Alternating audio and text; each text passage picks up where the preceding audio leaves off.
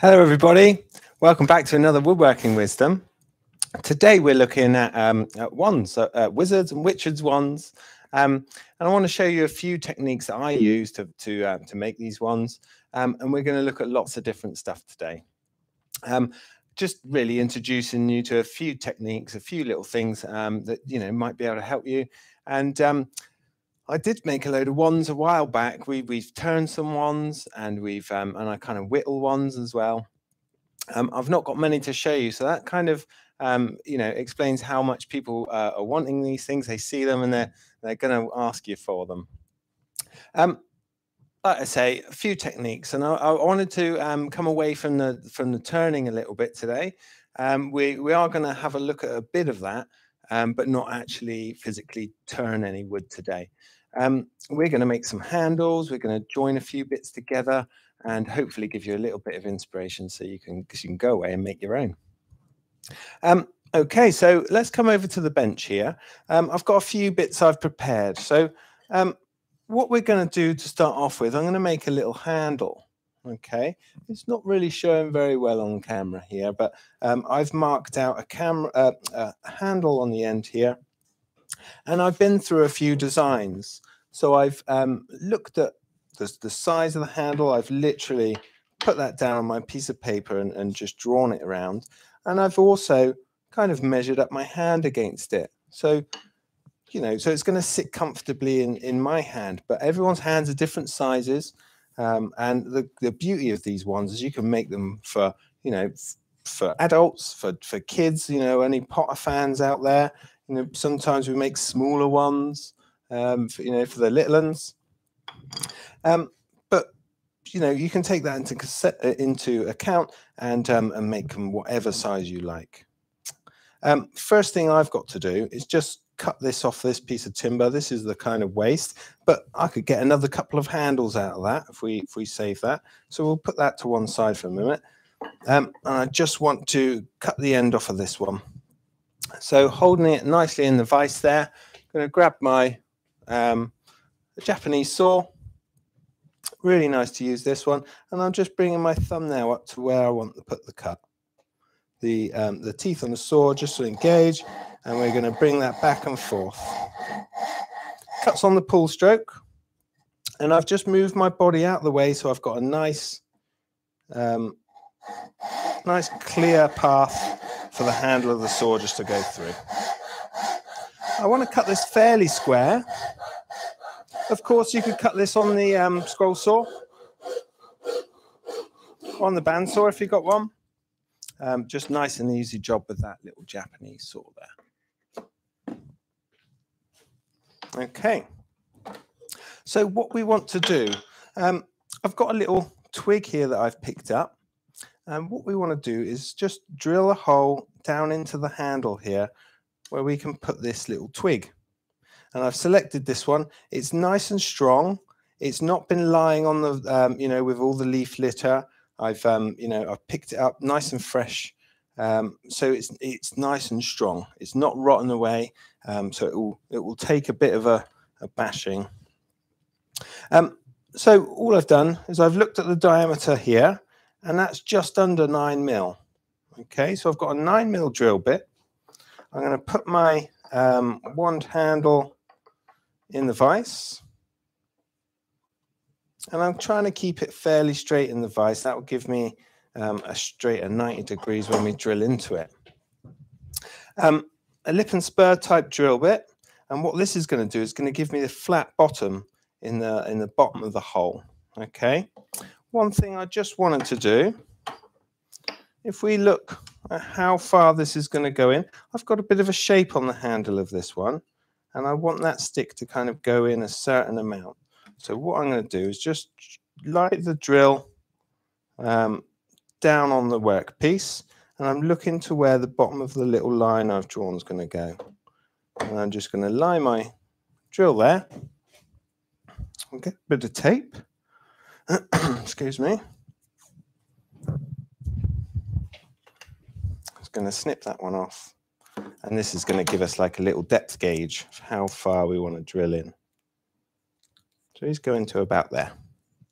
And we don't have to be, you know, too precise. What we don't want to do is just drill it too deep, because we want that bottom surface to be able to glue to as well. Let me swing that around so we can see what we're doing.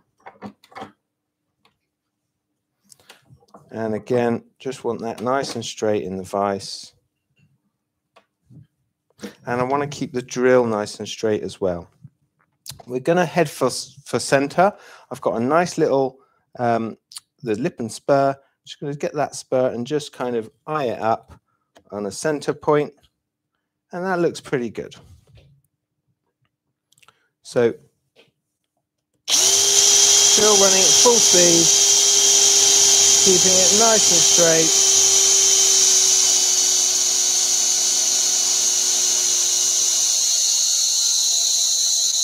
I'm just taking it down to that little tape mark. Good.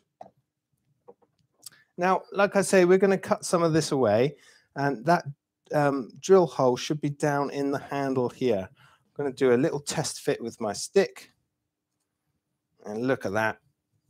Just the job. It fits in there really nice. And with a little bit of glue, that's going to expand both of these faces and really hold that tight. So just have a quick little sort out, put my drill away, and we can head over to the scroll saw. Just going to grab my goggles here, pop them on, protect our eyes. Set up in the table in the holders here, I've got my modified geometry number 5. Really nice blade just to cut this outside shape. We've got Colwyn on the questions today, so any questions you have, please just pop them in the comments and we'll do our best to answer. Good.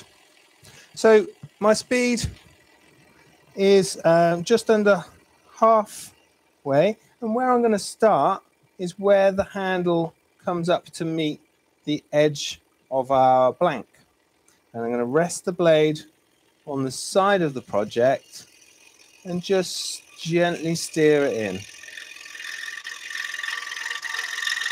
I've got quite a nice heavy line on this. I found I couldn't really see it on camera unless I really put it on there thick. And little projects like this can be a little bit tricky to hold, especially with your guarding and stuff in place, but just switching your grip as you go, taking it nice and slow, and keeping that pressure down onto the table of the scroll saw. Good. I'm going to use the back of the project just to flick that piece of waste away. And I don't know if you can see, but we've got a really nice clean cut off that number 5 modified geometry blade. I'm going to come down here now. So we're going to be cutting through the hole that we drilled.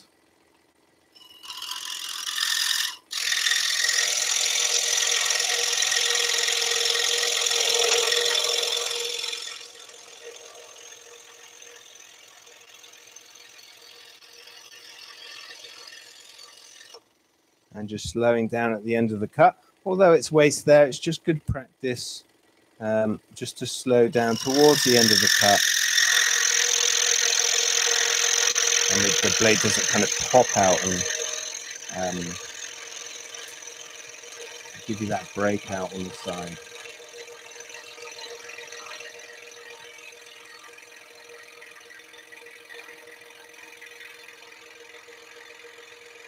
This is just a piece of tulip, the timber we use a lot of here.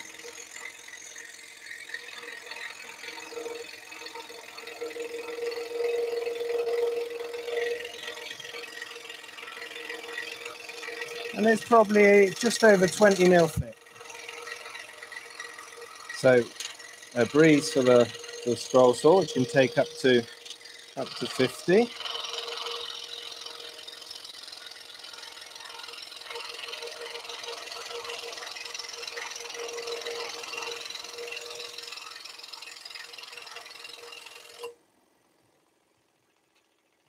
Good. Just using the waste just to push that away. So we've got a kind of a hook shaped on the end here.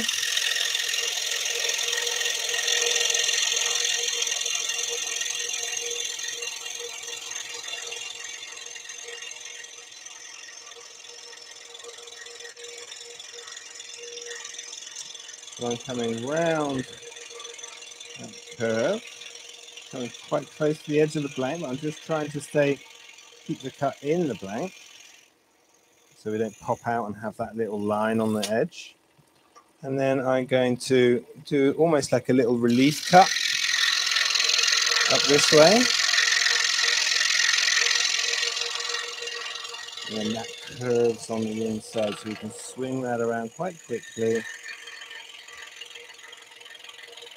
And that's where a scroll saw really kind of comes into its own, is cutting those super tight curves.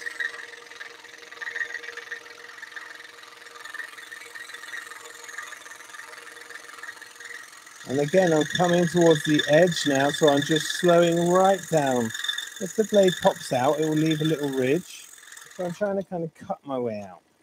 And you can see it's left a little ridge there, but that's nothing we can't sort out with a bit of abrasive in a moment. Rather than trying to cut that off in one or two passes, I would just sand that in. And you can see why we drilled that hole first. You know, trying to drill into a face that's on an angle will sometimes really throw the drill bit out. Okay, so we've got a kind of shape to the handle of our wand now. Next thing I want to do is I want to put a little bit of a resin infill in this. So I've drawn a little kind of snake on the end of the handle there. And we're going to fill that up with some really interesting resin in a minute. But first of all, we need to do that kind of internal cut. So to be able to do that, we need to drill a hole in it. And I've set up a very small, thin drill bit in the pillar drill. So I'm just going to quickly drill that. I'll be right back with you. Sorry for showing you my back.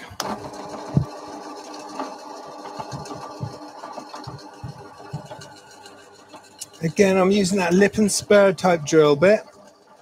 A really nice thin, that's about a 3mm drill bit. And it's supported underneath. So we don't get any of that kind of breakout on the underside. It's giving us a nice clean exit. And that's really important as well. So it's not going to rock on those kind of broken out fibers. Okay, so we have our first question. Hi, everybody. Yeah, a couple of questions here. Jim B was just asking, he says, where does all the tulip wood keep coming from? You guys seem to use a lot of it. Maybe you want to explain a little bit about the tulip and why we use it? Yeah, so tulip is it's really easy to get hold of here. We use a lot of it, and it's good for lots of different processes. It's a hardwood, but it's fast growing. And it's very available. We've got stacks of it out the back. We buy it in bulk, and of course that's the cheapest way to buy these things. And again, we're very lucky. We've got all the machinery we need to process that. So we've got the big table saws, we've got the planer thicknessers. So for us, rather than buy ready prepared timbers, where you know, a lot of work's been done on it, and that incurs a cost, we can buy these boards in bulk and rough sawn.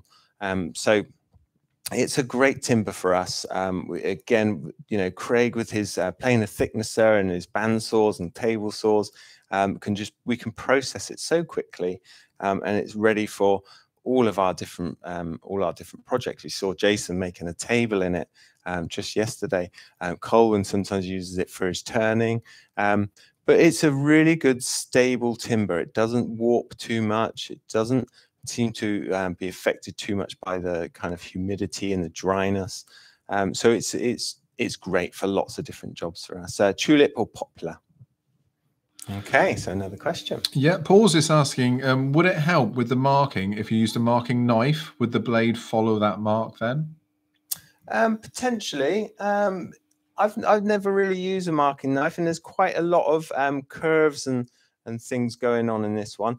And I find sometimes as you twist a marking knife, it could potentially just throw the tip out because it's twisting in the grain, and also yeah, it will kind of drag as I twist it, a bit like my pyrography tips I use. Sometimes with those sharp tips, as you turn it, it kind of the back end of it kicks out, and it will just make a very slight mark on the surface. Great for sharp, clean, straight lines and marking off square and things like that. But something a little bit more intricate like this, sometimes it can be a little bit fiddly. Okay, good. So we've drilled our hole through our project. Next thing I want to do, let me see if I've got my blades. I'm just going to grab my spiral blades just a moment.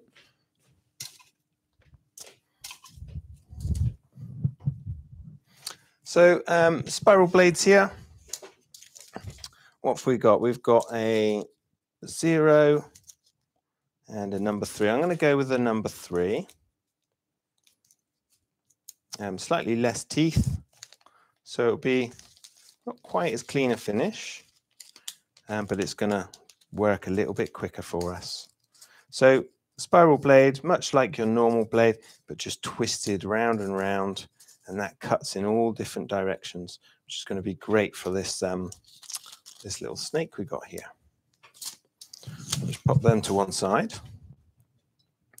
Just check which way the teeth are running, so I can bring my hand along them this way, but not that way. That's the teeth are facing down there. So off with our tension, which I've already done, and we're just going to pull this modified geometry number 5 out.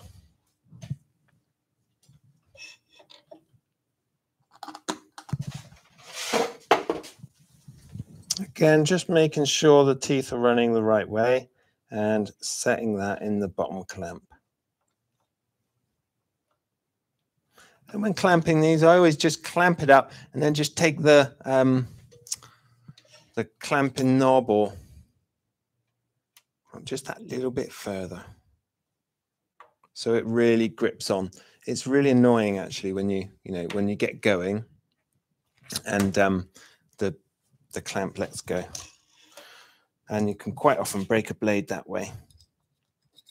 So sorry, blade's going through the project, through that little hole I've just drilled, and then pop it back in that blade clamp, and just making sure that it's got the blade, that the blade's not on edge in there with that twist.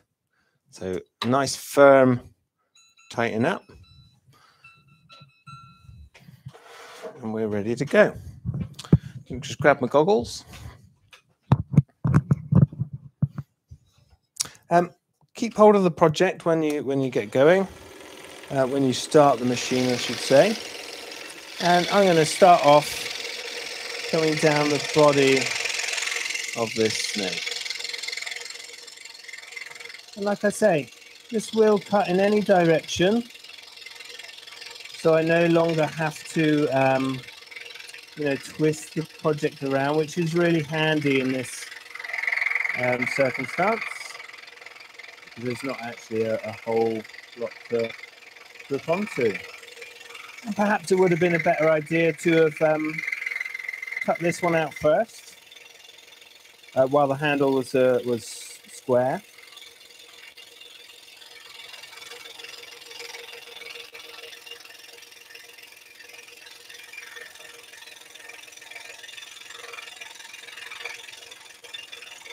And I'm not being too precious about sticking to the line. I'm cutting most of the pencil line away. But this is an organic shape. This snake with its twists and coils. So we don't have to be perfectly on our lines. Just going to adjust my grip, keep that pressure down whilst I'm doing it.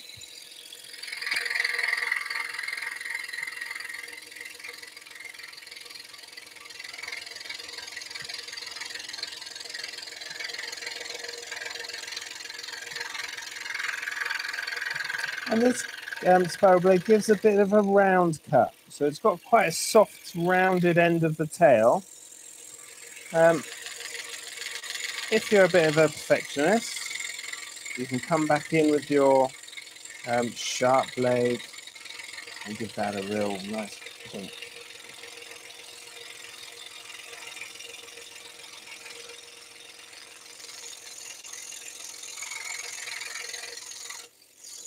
So it's just popped out of the cut there. So that's fine.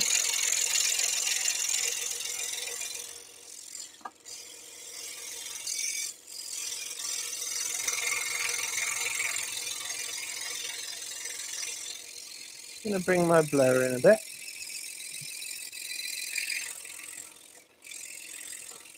And I would keep this detail quite small and fine. We're going to fill this with resin in a bit. And we don't want to use too much resin if we can help it.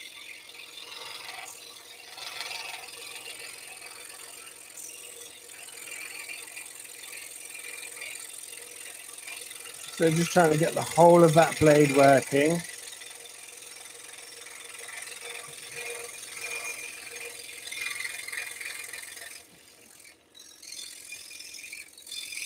Instead of it just kind of glancing off the workpiece. Try and get that embedded in.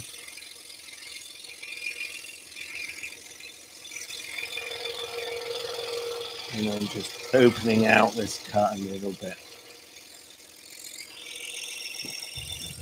Okay. So I'm just rotating the workpiece so I can get a better view of the shape of the head.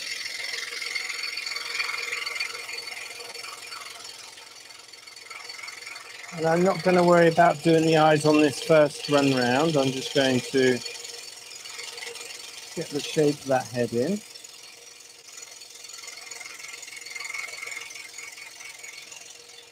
And then we can revisit it and do the little eye detail. So coming back into his neck there. Well, do snakes have necks? I think they're one big neck. And I'm just trying to open this up a little bit. Using that round blade. And a little bit here, I just want to tidy up because it was just popping out of the cut there.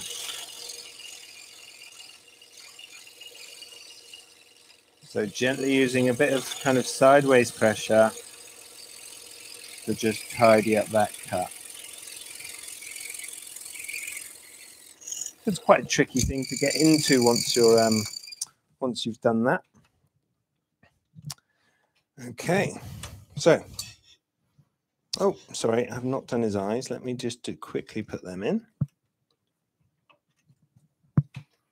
Tension back on. And let's just bring that blade back up to the head and put those little eye details in. So we've got one here. And I'm just, again, just resting the blade in that location where the eye should be. And giving it a little wiggle, encouraging it to take out some of that material.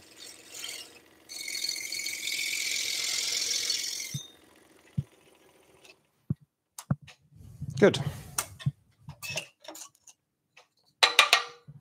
So we've got our little snake in there. And another question. Yeah, Paul's just asking again, is there an issue with scratching on the table, on that table? I believe that there's some sort of epoxy coating on it. Is there so they've usually got some sort of high gloss finish paint. It's a very hard wearing paint, almost a metallic paint. It will wear over time. And quite often you'll see these bits, you know, where people who do a lot of scrolling will wear it out, and they'll almost polish the table using the timbers for it swinging around here and here. Slowly this will wear, There's not a great deal you can do about it. I wouldn't recommend putting a top layer epoxy or anything on it, because that can be quite grippy, and you want this kind of non-slip type of material. Sometimes waxing it will kind of rejuvenate it. A little bit of wax. If you find it's really grabbing, a little spray of PTFE sometimes can kind of help things glide a little bit better on the table. But yeah, it is very hard wearing. This one we've had about 6 years, and it gets a kind of medium use. I would say, you know, once or twice a week. It's getting used, and probably for about a couple of hours at a time. But yeah, there's no way of stopping that happening really. It's just maintaining the machine, and if you do lose that top layer, this is a steel plate under here, so just you know, keep it dry. You know, wax it if you're not using it and it's going you know, back in the shed potentially for a few weeks. Just keep it maintained, and don't allow it to kind of rust. Once you get those pits and stuff on the table, that's when you'll really struggle to maneuver things. Okay. Good. So we've got our little handle on the go here. We've just popped that snake shape in. I'm not sure. Let me bring it over to the other camera actually. So we're coming over to our main camera there. So we've got that little snake shape in, and we can put files and stuff in there if we wanted to just change things up a bit. We want to put some epoxy in there next. Okay, and I've tried this using pyrography and things. You know, I like using pyrography, so quite often I tried to do a deep burn into this and fill that with epoxy. But when taking off that top layer, it pulls it all back out. So, you know, a bit of trial and error. Again, with these little kind of magic symbols, sanding it and scraping it with a cabinet scraper, neither seem to really work. So going right through the project is the way I found, and it gives that really nice, you know, that really nice deep color from the epoxy. So you could use whatever epoxy you've got. There's all sorts of little additives and things that you can get for these epoxy. I'm using a glow-in-the-dark one, so you know, it gives it that little bit of more of a magical kind of feel to things. Any breakout on the back here, I just want to get rid of that. Any of these loose fibers, again, just get a bit of abrasive in there, and try and clear those away best you can.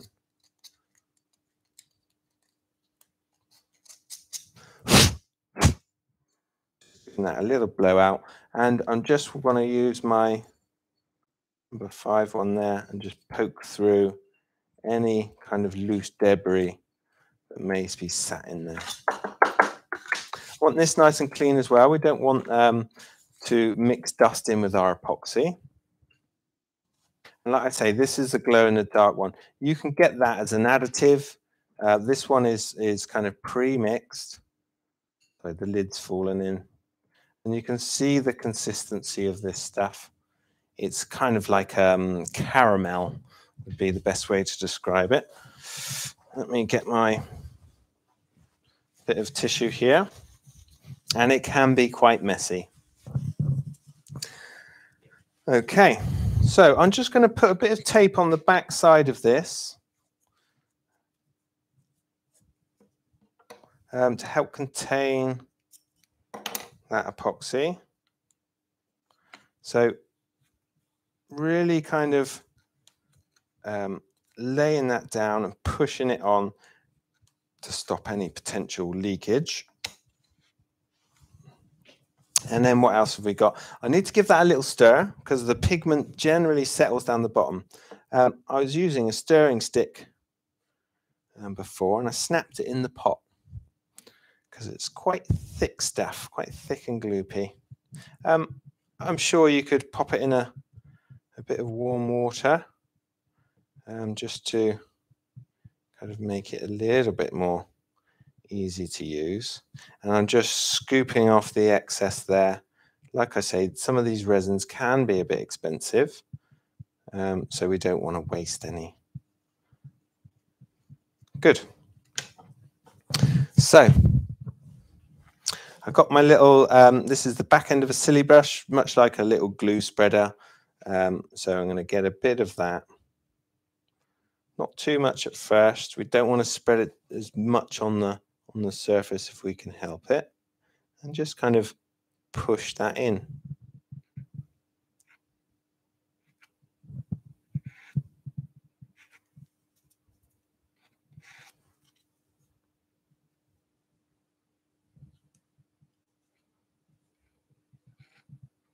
But you can get all sorts of additives for these.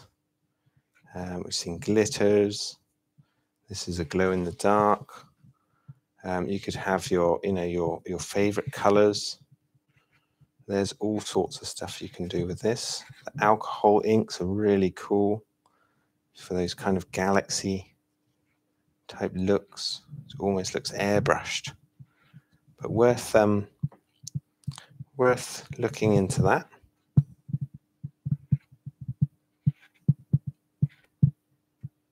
So I would keep going with that and keep pushing it in. As if you wait a couple of minutes, you'll see that level kind of drop. Just keep adding more. And this has got about a 45-minute set time, this one. Oh, I'll tell you what I haven't done.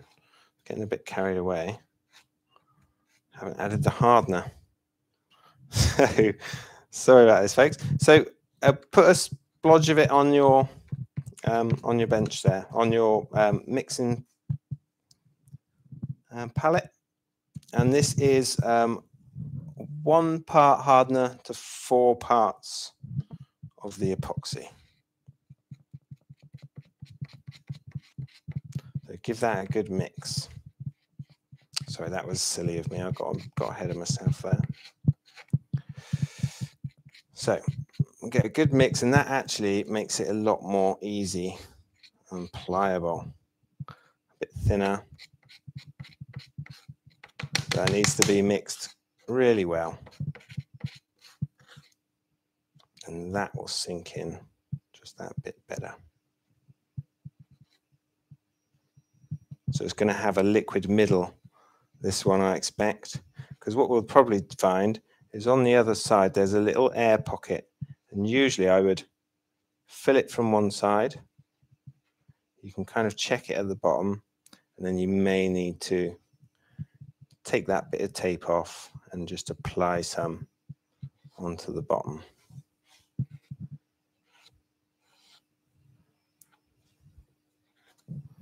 Okay.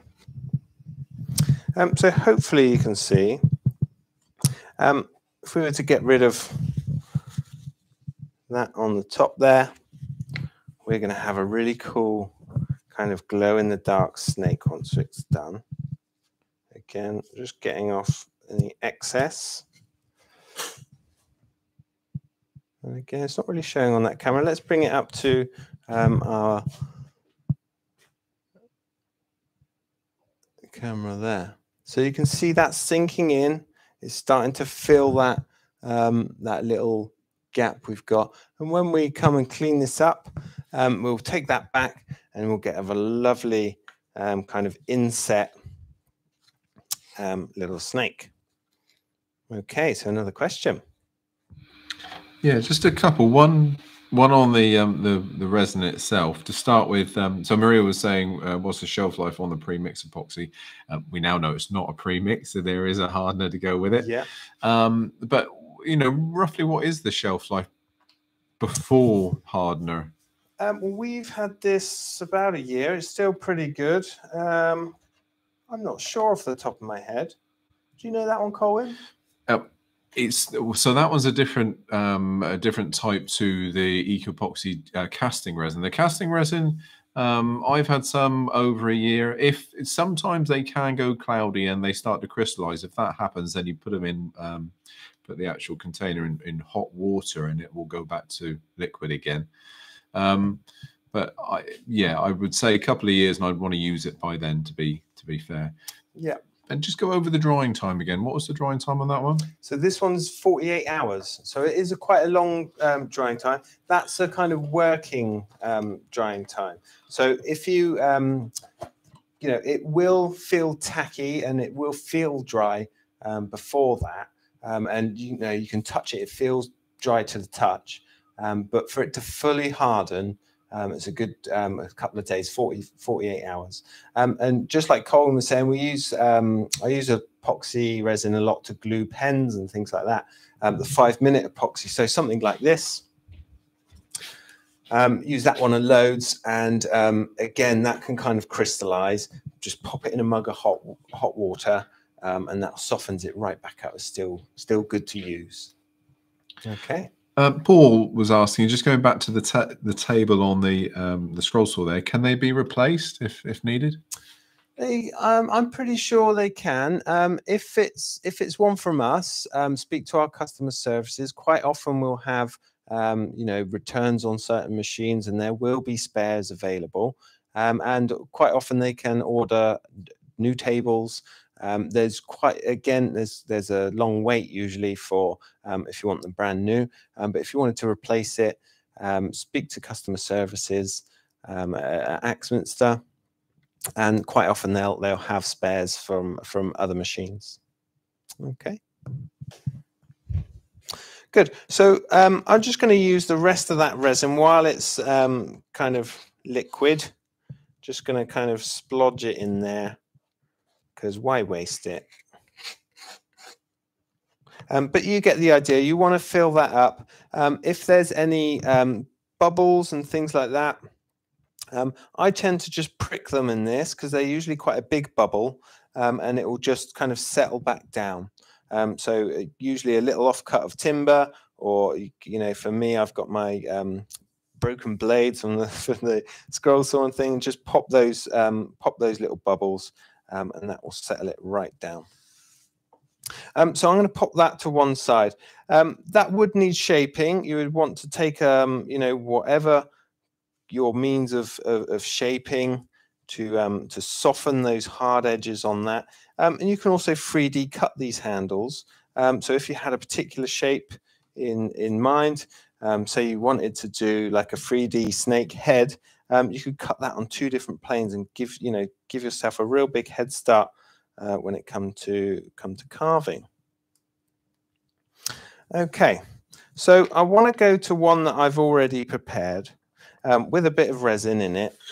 I've had it charging up on the light here, so I'm going to take this one down. And this is the wand. It's the offcut of elder, sorry, that Jason gave me to turn the wand on the last demo, the one we did on the lathe. So this is the edge of the board, and I thought actually it's got quite a nice natural handle to it. Okay, there is a resin inset in here. Again, quite difficult to pick up on the camera, but we'll show you that in its full glory at the end of the demo. So let's do a little bit of whittling or carving. So I've got my set of knives here. These FLEXCUT knife sets are on a deal. They're 10% off at the moment, whilst they're in stock, and that offer ends on the 17th of September. But these are the little FLEXCUT knives, are really nice to use. So where do we start? I think we need to separate the handle from the main body of the wand here. Okay, so what I'm going to do is not to kind of come in on my resin there, but just behind it, I want to kind of mark off a little handle. So I'm pressing down onto the bench. Just going to bring that in. So the handle of my knife can just sit over the edge of the bench. So locate it there, and I'm putting pressure down with my thumb and just rocking that knife back and forth. Okay, pressure's all going down. There's no way that's going to kind of slip. I can now open that vise, get that in there, and again, I'm just going to pick up on that line that we've marked, and same again. Use a bit of pressure just to make a line across our piece of timber.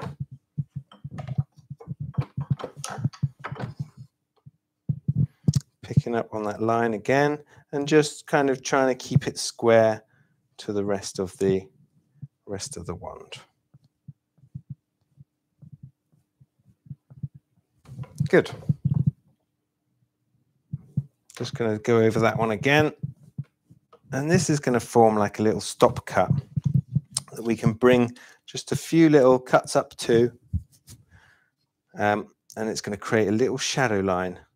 And that should just be enough to kind of separate the wand blade from the handle.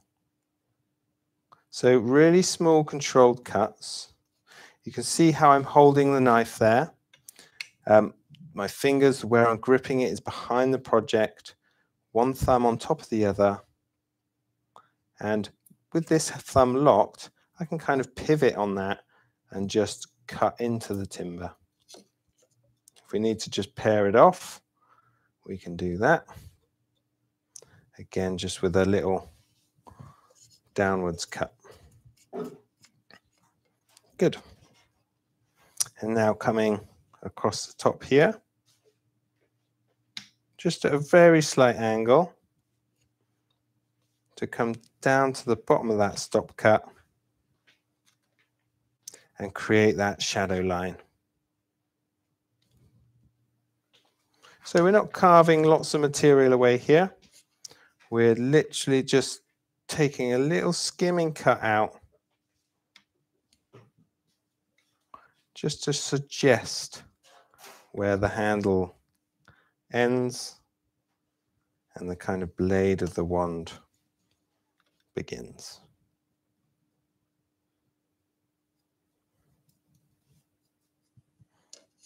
Good.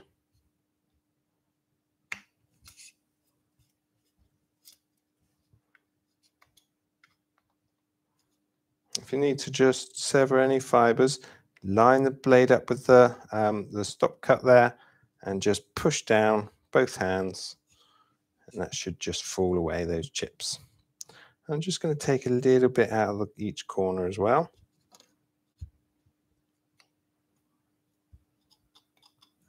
Good. Now to put a shape on this, I want to round over this edge. Okay, we've got two kind of hard edges here and here. And also on the handle, we want to just soften that a little bit as well. So we're taking these kind of sweeping cuts away. Nice sharp knife. And I'm again gripping with one hand, using that other thumb this time to kind of propel my right hand along, rather than pushing with this hand and potentially slipping out the cut. This thumb here is doing most of the work, my left thumb.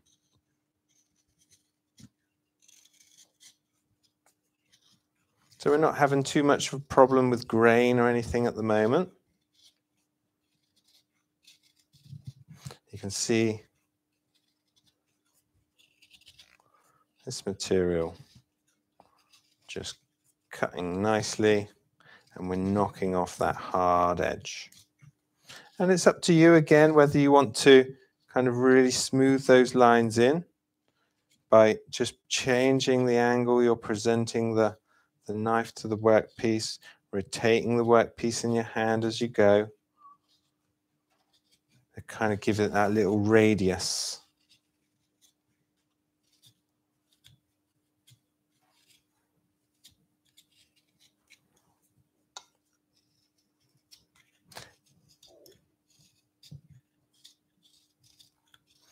just softening those kind of hard edges.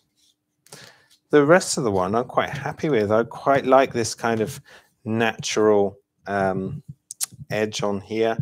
Again, might take a little bit off of some of those sharp edges just to make it more comfortable and more kind of tactile.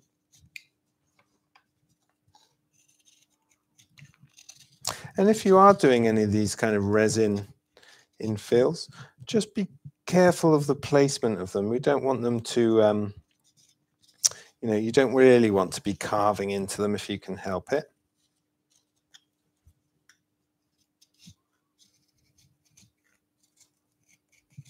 So it's still cutting nicely. Going to turn the wand around, and you can see a little knot here. So effectively, where that knot's coming out, that's end grain. So you can expect the splinters just to kind of fall off as we hit the end grain there, because we're severing the fibers up through. I don't know if you can tell, but we've left a little square edge where the blade kind of begins. Okay, so another question. Yeah, just going back to the scroll saw again, Ben. Ian was saying that he uses a record power scroll saw. Yeah. Do you know of any quick tension release adapter available that would fit just to speed up the blade release? I'm not sure on that one. If you could send me a photo, if you send a photo into the Woodworking Wisdom, you know, our email, woodworkingwisdom@axminster.com, or just a description, I can look it up online. Quite often there are adapters that will fit different machines. These Pegasus ones I know are available for upgrading certain machines, but I'd have to have a look at where, you know, how it all goes together on your record power one. So unfortunately, no, I haven't got that machine kind of in my head at the moment, but there are ones that are kind of not universal, but will fit lots of different machines. So yeah, send in the model number or a photo if you can, and I'll get back to you on that. Cool. So we've softened that up. I'm just running my thumb along, just trying to feel for any kind of gnarly bits, working around these knots we've got. And you could whittle a you know, a texture into the whole of this if you like. It comes off quite quickly once you get into the swing of it. You know, you can really kind of horse off the material. What I would say, if you find that each of these are kind of trying to cling on and they're not coming away properly, it probably means you need to start working the knife the other direction and going with the grain, so you're not pulling any fibers out. If you're hearing a lot of the kind of fibers cracking as well as they come away, it's probably an indicator that we need to go the other way. So that carves a lot easier in that direction, which probably means the grain's coming out that way. And the grain can do all sorts of funny things around these knots. So again, sometimes you can get the feel for it, or if it's feeling difficult to carve, then you know, just try going the other direction.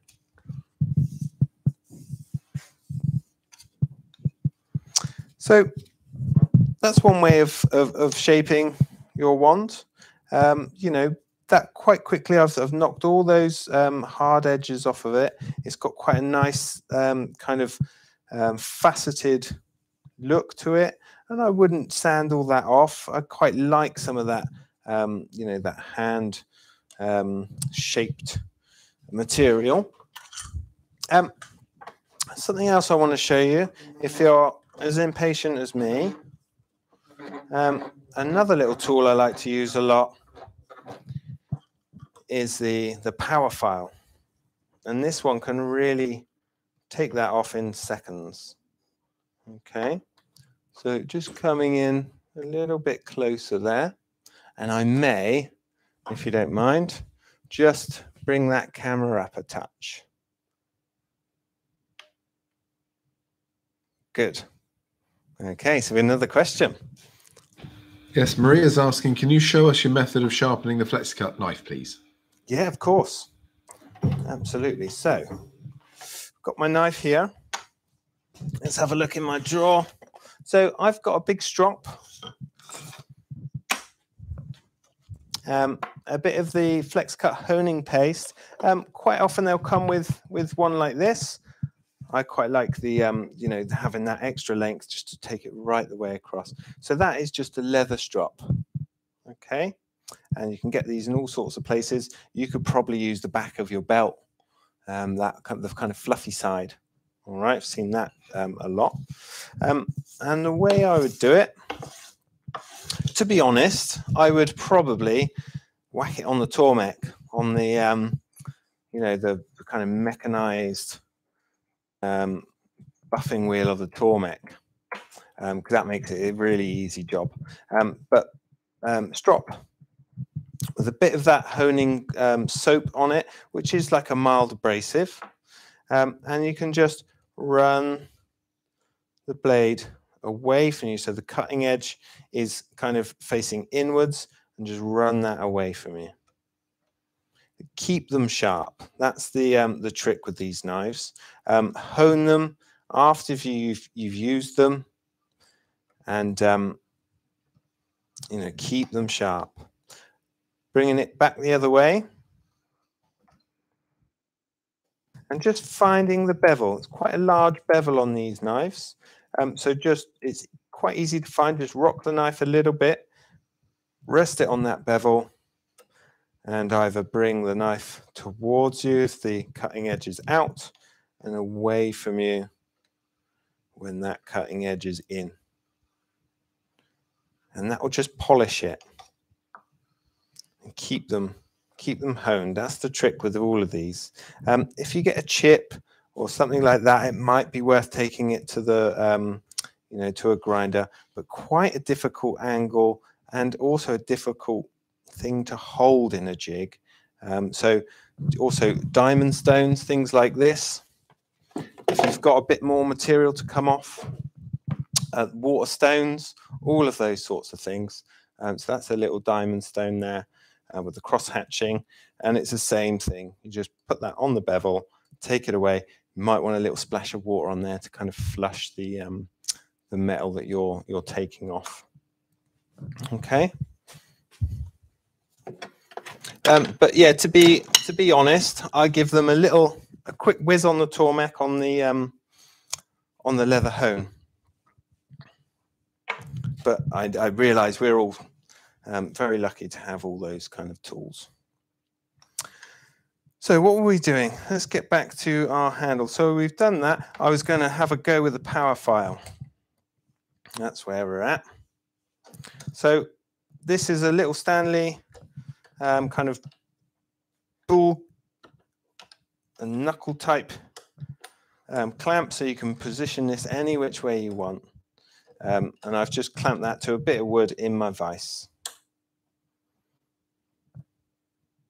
Again, this is the POWERFILE. Okay, so really nice little tool. It's basically a really thin little belt sander. Pull the trigger, and the little belt goes round and round. And you can whiz these things in seconds. I'm going to put my goggles on. Sometimes, if you're doing a big job, it's worth having an air filter. This does have a little kind of cyclone collector for your dust. Okay, but wear a dust mask, have an air filter if you can.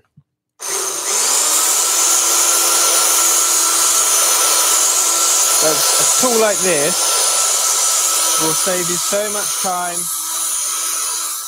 but it will give you a very kind of smooth finish. If you want that kind of whittled look, then I would carry on with those knives until you're kind of happy with the shape. But really quickly, I've got a radius on that. Really easy, really user-friendly. just going to bring my cable up round.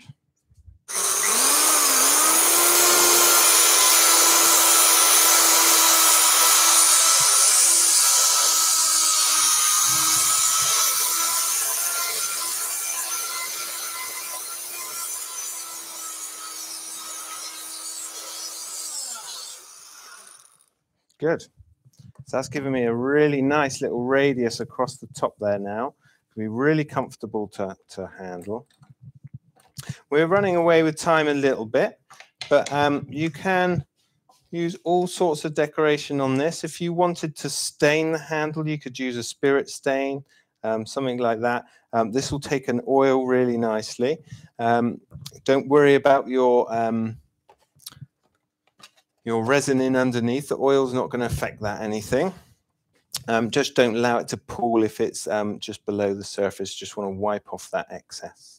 But you can use pyrography on these.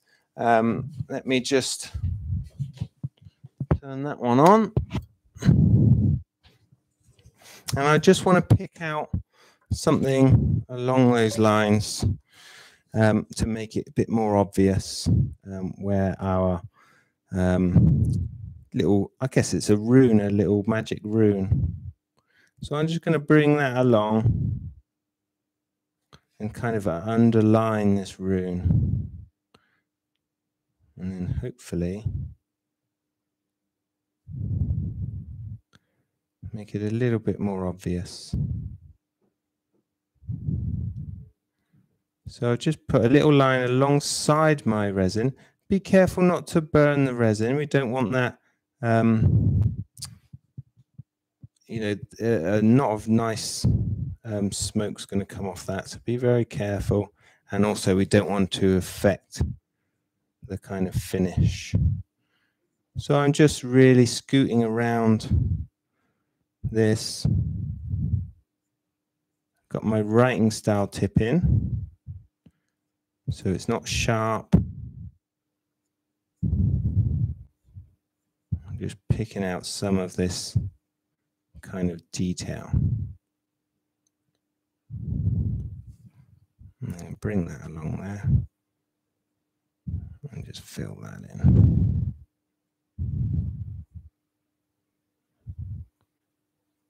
And they make quite cool little markings of their own, almost the negative of the rune I've put in there. And I'm going to just bring that out a bit.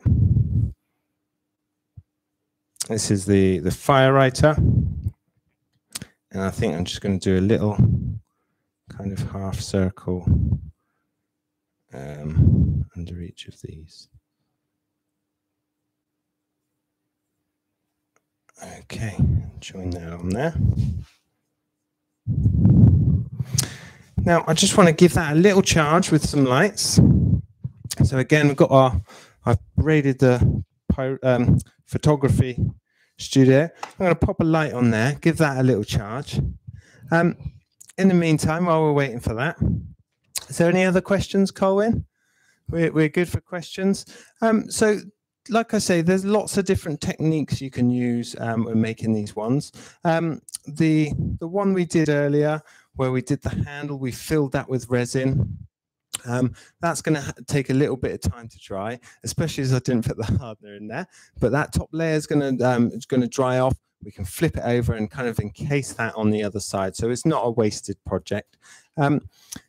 The stick that we're going to glue in there, we're just going to use a bit of, again, I'd probably use an epoxy type glue, but you could use your PVA or super glue, something like that. And, you know, there's no right or wrong way of doing it. You know, allow your creativity to kind of just run wild. And hopefully, you know, you can make some neat stuff, and people really enjoy these ones. Like I say, I've made loads now, and they keep going out the door. People tend to really appreciate them. So let's have a look at a bit of the magic. I'm just charging my wand here. I'm going to turn some lights off, so excuse me in just a moment. It might go a bit dark. Okay. And let's have a little look. I'll bring the wand up here. And you can see that little rune just in the middle there. And with a little bit more charge, that will really kind of set that off. And a really cool thing for someone, you know, to be able to use their magic wand, it gives it that kind of magic feeling. Okay, good stuff. So, like always, if you've enjoyed the demo, please hit the like button. Don't forget to subscribe for more of this free content on turning, machining. There's all the hand tools. But come back and see us again. We'll see you soon.